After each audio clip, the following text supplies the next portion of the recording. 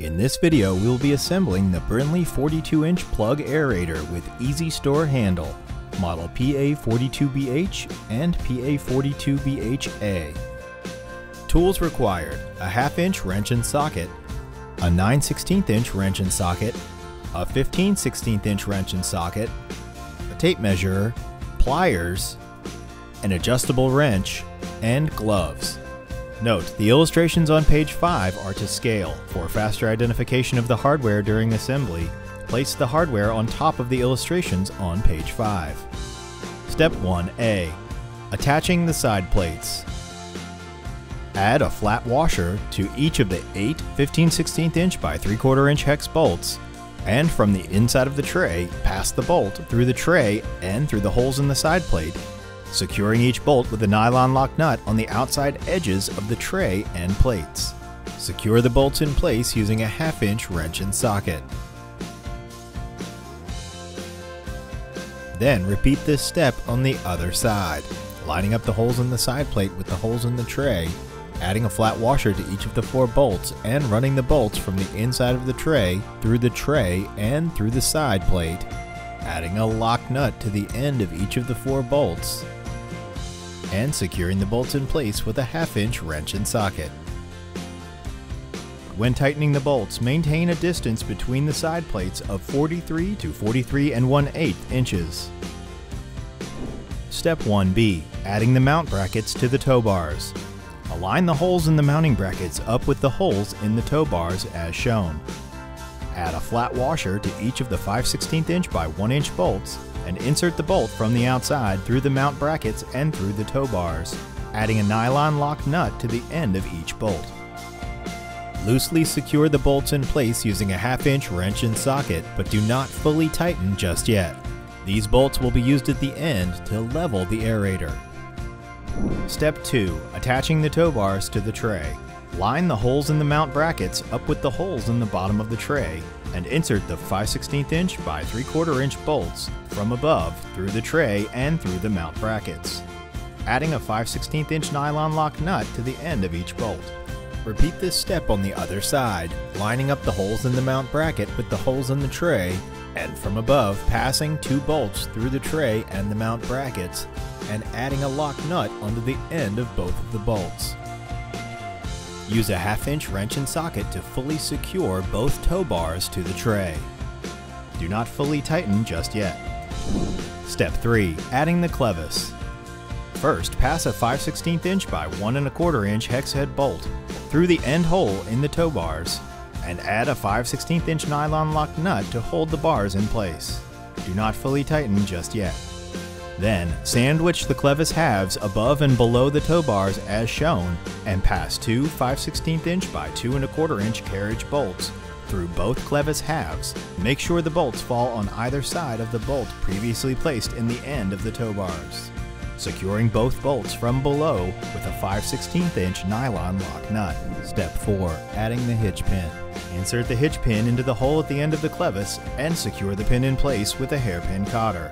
Then securely tighten all of the bolts from the last step. And now go back and tighten all of the hardware from steps 1 and steps 2, fully securing the clevis, the tow bars, and the side plates in place. Step 5. Building the plug spoons. Orient the plug spoons with the back of the spoon facing the non-welded side of the plate. The rounded part of the spoon should also fit against the tube to lock the spoon in place. Line the hole in the back of a plug up with the hole in the tube assembly, and attach the plug to the tube assembly using a 5/16" by 3 1/4" hex head bolt and securing it in place with a 5/16" lock nut. Repeat this step for all 8 plugs for each of the 3 tube assemblies until all 24 plugs are assembled.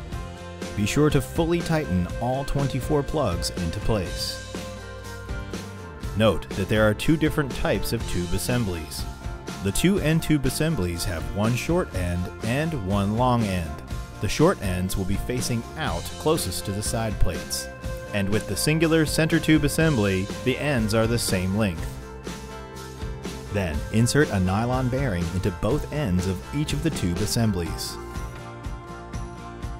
Step 6. adding the plugs to the axle. First, add a machinery bushing to the end of the axle. Then slide the axle through the end of one of the side plates. And continue to add a tube assembly, short end first, to the end of the axle. Then add a machinery bushing, a spacer, another machinery bushing, and the center tube assembly. Making sure to reinsert the nylon bearings if they fall out. Then add another machinery bushing, another spacer, and a fourth machinery bushing before adding the end tube assembly, facing the short end towards the side plate. Note, one or more machinery bushings can be added to the end of the axle as needed to eliminate any side play in the axle assembly. Step 7. Adding the handle. Push the axle assembly all the way through the left side plate as far as possible and rotate the axle so the hole in the flat plate faces to the rear as shown. Then add the lift handle assembly onto the end of the axle with the welded tube facing out. You may need to push the axle back into place in order to line up the holes.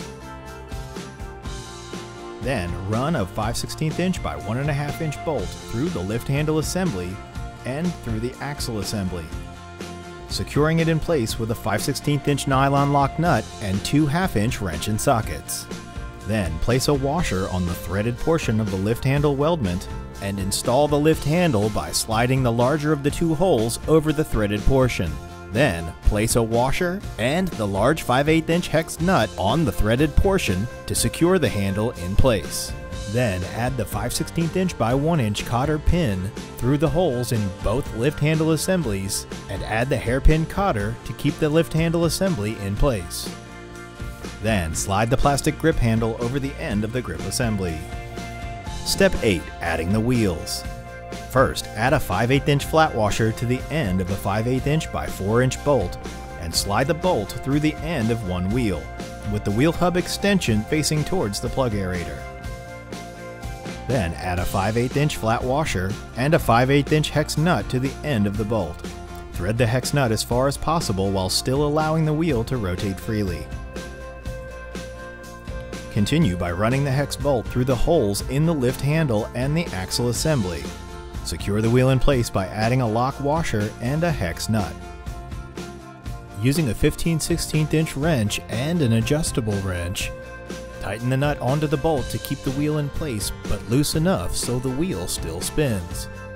Then repeat this step on the other side, adding a 5/8 inch flat washer to the end of a 4 inch bolt and passing it through the wheel, with the wheel extension facing towards the aerator, adding a washer and a hex nut, tightening the inside hex nut but keeping it loose enough so the wheel still spins. Then pass the bolt through the hole in the frame and add a lock washer and another hex nut.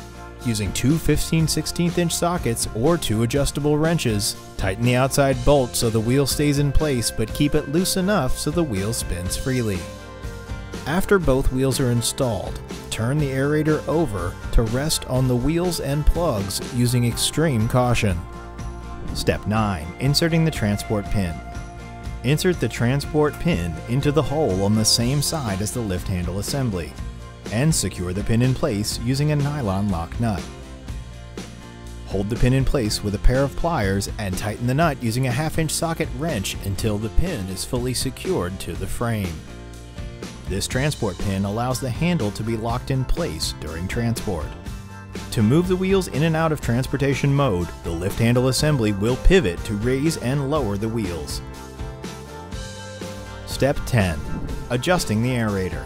Note, this adjustment is made with the aerator attached to your garden tractor with the wheels in the transport position. The final step is to level the tray using the adjustment bolts attached to the mount brackets. To adjust, loosen the bolts and position the tow bars until the top of the tray is level with the ground. Then fully tighten all 4 adjustable mounting bracket bolts. Congratulations, your Brinly 42-inch plug aerator with easy store handle is now complete. To collapse the handle into storage mode, simply remove the hairpin cotter and cotter pin from the lift handle assembly, flip the handle around 180 degrees and replace the cotter pin and hairpin cotter back into the lift handle assembly. This easy storage handle allows your aerator to be transported in smaller spaces and to be stored face down on the ground, taking up less space in your garage. For questions, call Brinly Customer Service at 877-728-8224.